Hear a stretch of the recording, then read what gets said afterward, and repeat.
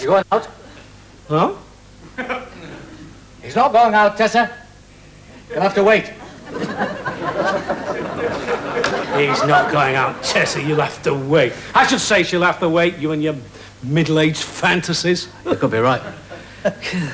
I did try drinking that beer, you know, that refreshes parts that the other beers can't reach. What happened? My leg went numb.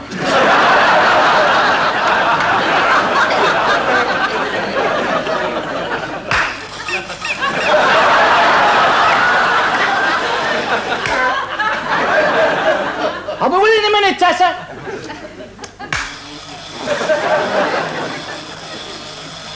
Speak.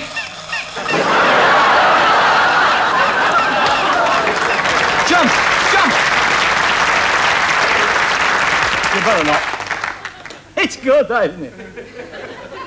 Well, if you're not going out, why are you all dressed up? Well, I'm expecting a fellow writer. Oh. That I met at the Authors Guild. I see. Coming around for some advice on how to become a great playwright. Why not?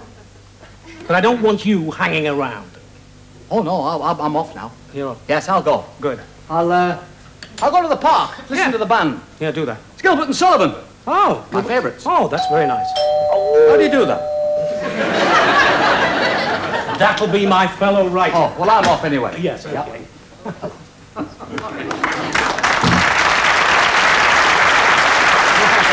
Hello, Mr. White. Hello, it's nice to meet a fellow writer. Are all the fellas like him? Are all the fellas like Come him? back, I thought you went to the park to listen to Gilbert and Sullivan. Oh, I adore Gilbert and Sullivan. Do you really? I've got all the records. So have I tell you. Have you got the gondolier? No, I always walk like this. Why don't you introduce me? Do I have to? Of course. Nestor, this is Eric. Eric, this is Nestor. Oh, Nice to meet you. Do come and sit down, Nestor.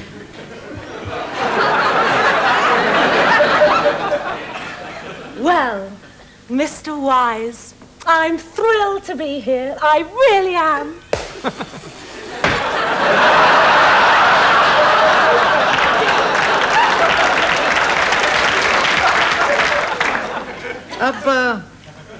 Haven't we met somewhere before?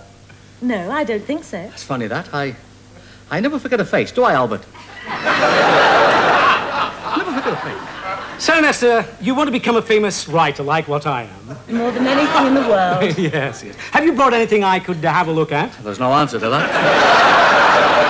I'd much rather hear about your work. You're so very talented. That's true. I do adore clever men. What's your latest work about? Well, I'm breaking new ground. Got a job as a navvy. You see, my latest work... Are you going? No. Oh. My latest work takes in the full literary spectrum of it. I mean, you mention it and I will write about it. How about a thriller? Good Lord, no. He's got to get up in the morning.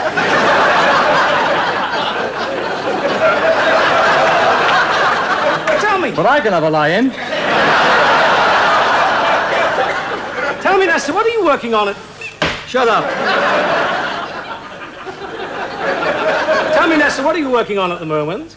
I'd much rather hear about your work. It isn't every day that a girl gets to meet the great Ernie Wise. Oh, that's true, I must say.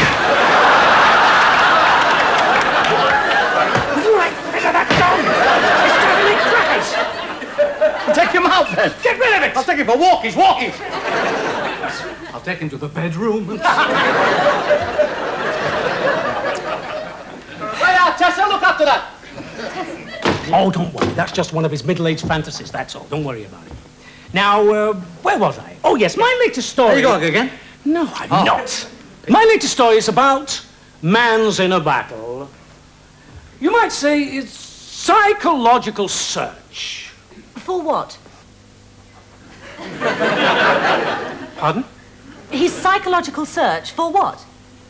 For what? Well, exactly. Yeah, for what? Yes. Sounds fascinating. He's sort of lost in a fearful vacuum. Yes, lost.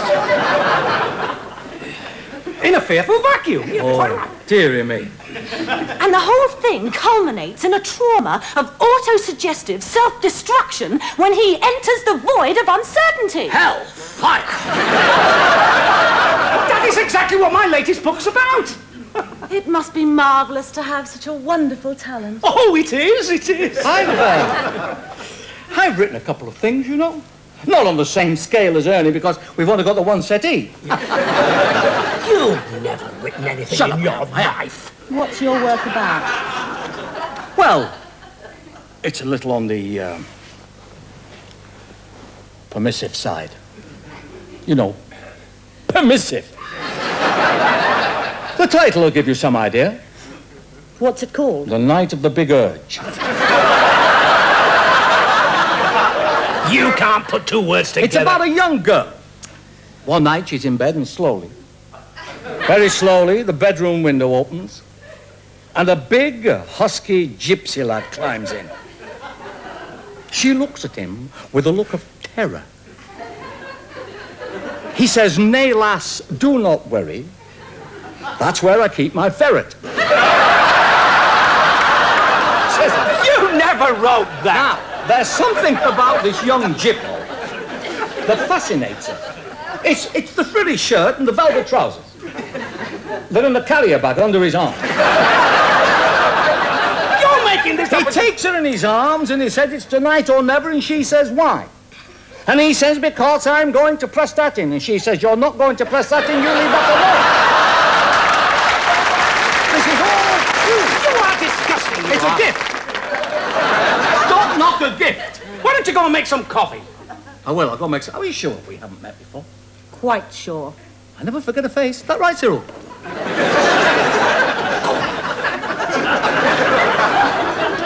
Sorry about that, Nestor. He's an idiot.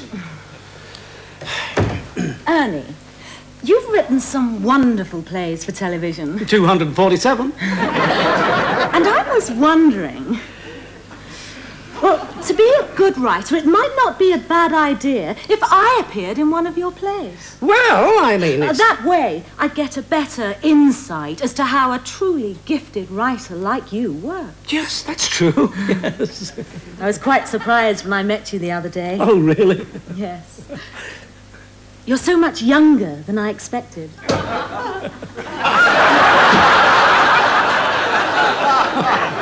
How old are you? 34? 35? And a few months.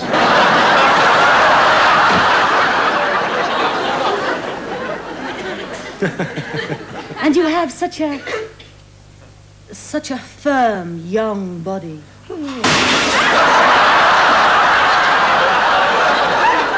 Sorry! It was the word body that did it. And it's all your own hair. Yes! Your friend, Yes. Eric. Eric, yes. He looks much older than you are. Yes, he is much older than I am. I should imagine you're quite strong. Virile. Just a part in one of your plays. Look, why don't you come back to my place for dinner? A man like you needs nourishment, and you can have second helpings. I can't find the coffee anywhere. Oh, I'll make it. You pretty nearly did then.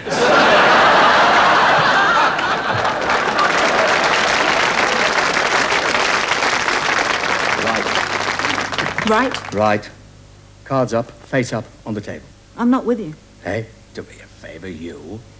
An up-and-coming writer? You're a gold digger, you are. You're trying to con Ernie so you can appear in one of his plays. Well, a girl's got to make a living. Oh, come on. If I hadn't come in there, you'd have got him in a compromising position. Not to mention the intensive care unit.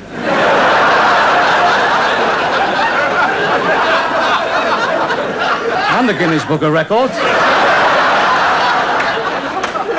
Ah, here we are. Coffee's up. Oh, that's lovely. Nestor, I've decided to write a special part for you in my latest play. That's wonderful news. It won't be a very, very big part because, you see, what with the commercials and everything in between, it gets a bit... That's it. I'll be with you in a minute, Tessa! That's what I'm saying before she made a commercial. Nestor, he's a serious writer. She did a commercial. She wouldn't lower herself to appear in a commercial. Did you do a commercial or not? Be honest, did you do a commercial or not? Tell him. Well, yes. See? You've appeared in a commercial. Just the one. Honestly? Yes. Cross your heart. Yeah, that was the one. Are they comfortable to wear? Because I'm going to get him one if they are. He plays Quasimodo next week in the play.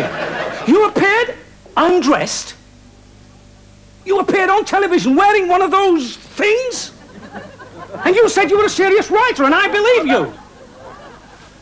I'll tell you...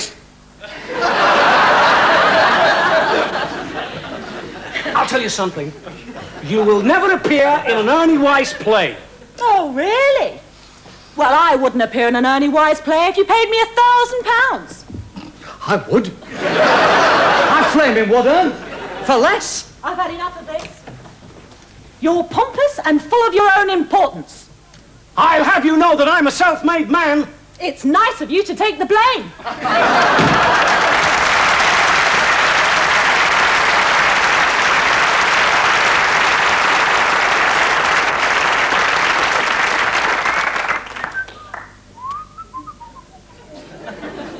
How terribly disappointing. That's the way the cookie crumbles. You're right. All women are like that, Ern. Bear that in mind. You know what you should do now? What? I'll tell you. You should go out and have a long walk and try and forget about it all. I'll do. Have a long walk. I'll have a long walk. You won't have to spend anything. It's half-day closing. All right, I'm going. And don't talk to any women. Don't worry, I won't. Good lad. You can come out now, Tessa. He's gone. They didn't believe it, you know, did you?